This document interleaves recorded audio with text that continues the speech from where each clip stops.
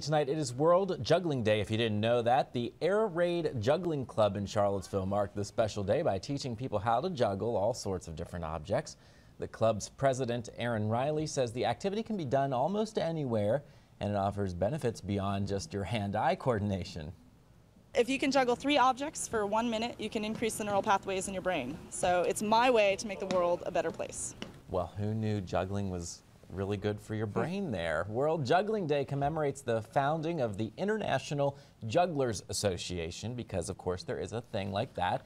It was founded on June 17th, 1947, so this World Juggling Day is observed every year on the Saturday before that date.